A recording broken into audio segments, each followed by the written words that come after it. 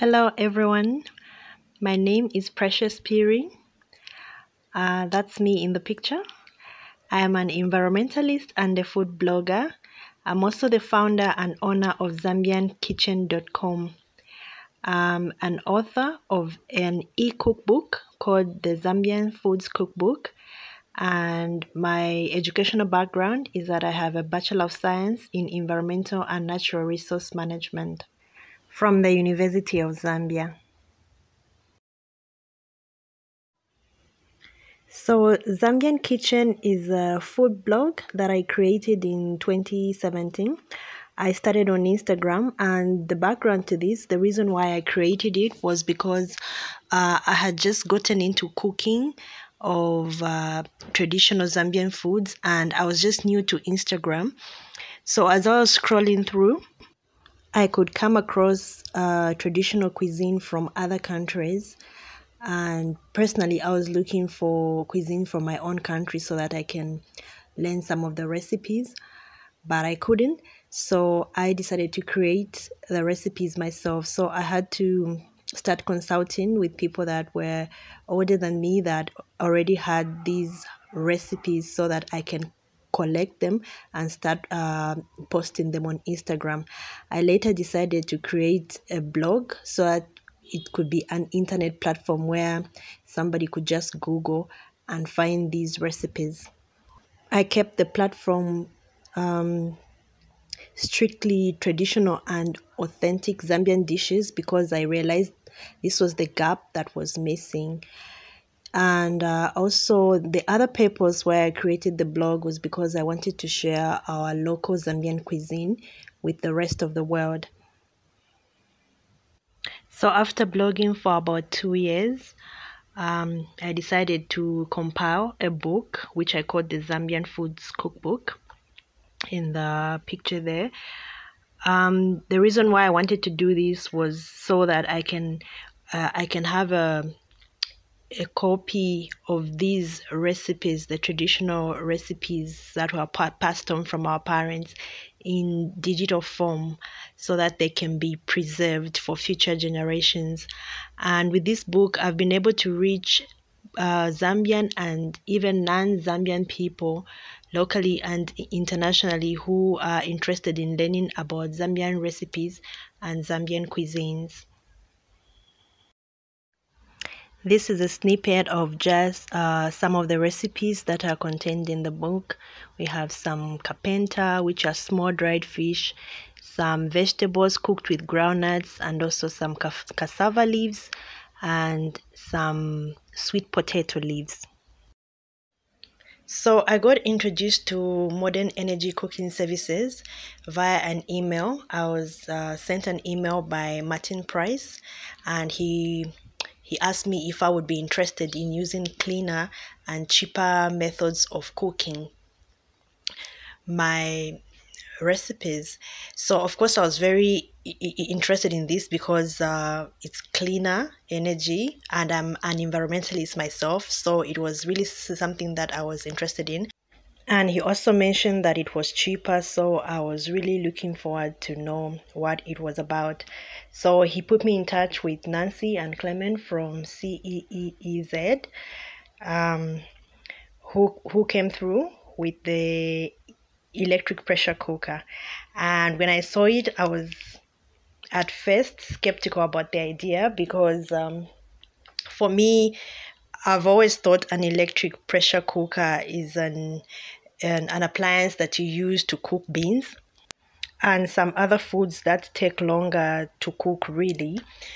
And also the fact that it takes a shorter period to cook. In my head, I was thinking this must use up a lot of electricity because of its high efficiency.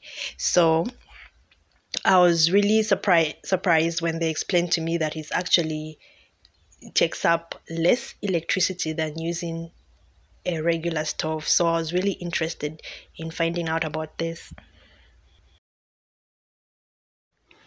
They also shared that they had conducted tests in the laboratory in which they used the electric pressure cooker, the stove, the hot plate, as well as the LPG stove, which uses gas, and the charcoal brazier, which is Mbaula.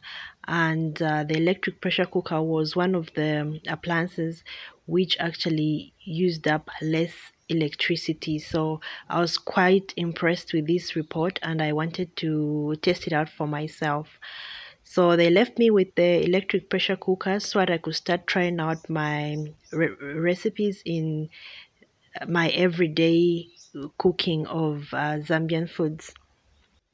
I used it for about a week or two, and I was really amazed at the amazing features that it had and the different types of food that it could actually cook. Something that they also left me with was an energy meter so that I could test and record how much power was being consumed. So I connected this energy meter to the appliance so that every time I'm cooking, I'm able to tell how much power I'm using. We then went into a collaboration with MECS and CEZ, in which I was required to document my experience using the EPC by means of cooking videos. So I was given 5 recipes to cook, 5 different recipes, and I had to record videos of me cooking with the EPC. And my experience with these, like, it was very, I found out that the EPC had very amazing features, and I was impressed by how many dishes it could actually cook. And also how much less power it was consuming compared to a stove and to Mbaula. So I'm just going to share some of the videos that I made on here.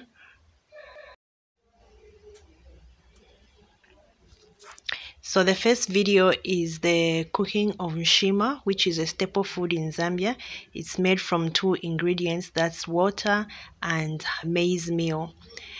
And my experience, I didn't even know that you could cook shima in an electric pressure cooker.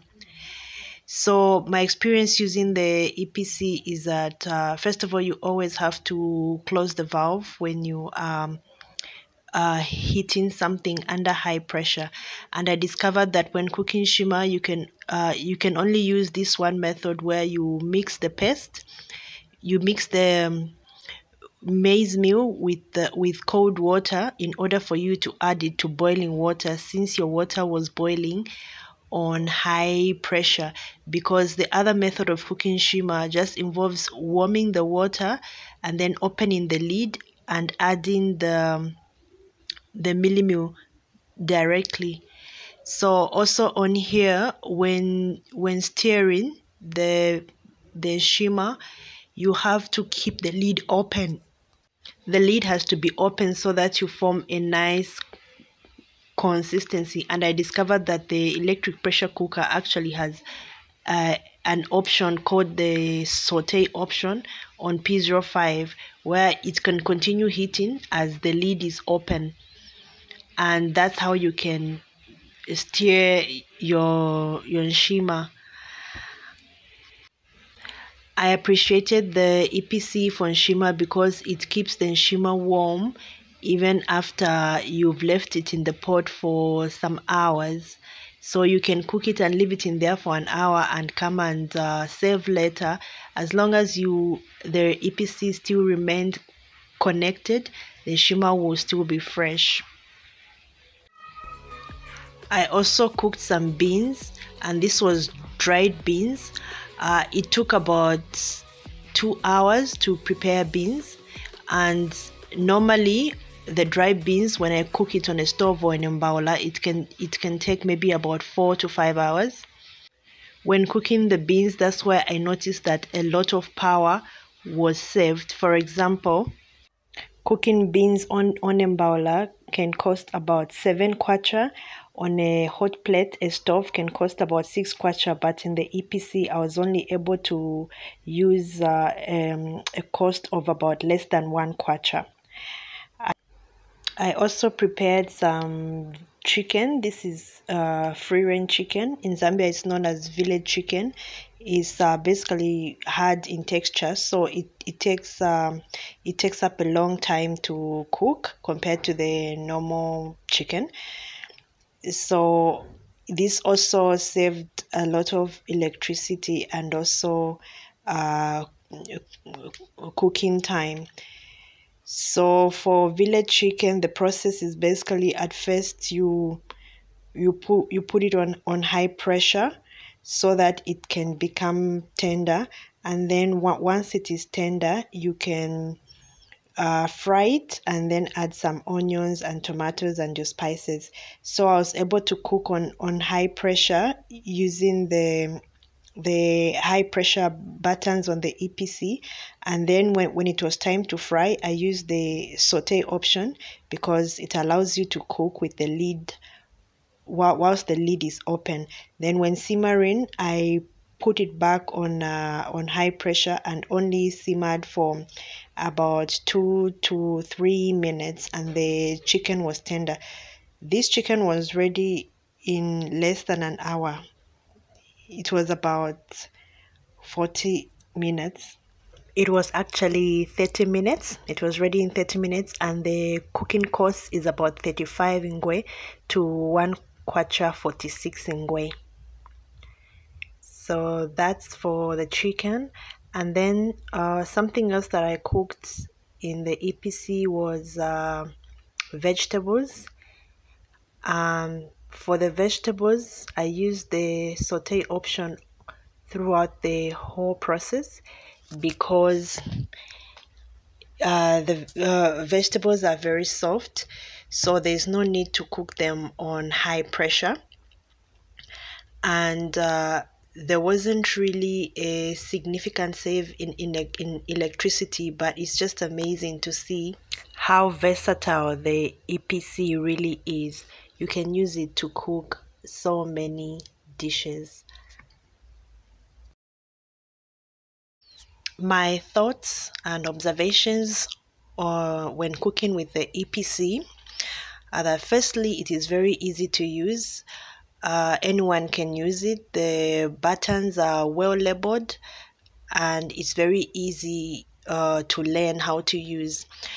It also cooks fast, so it cooks shorter periods of time compared to a stove or a charcoal brazier. It uses less electricity compared to the charcoal brazier and the stove.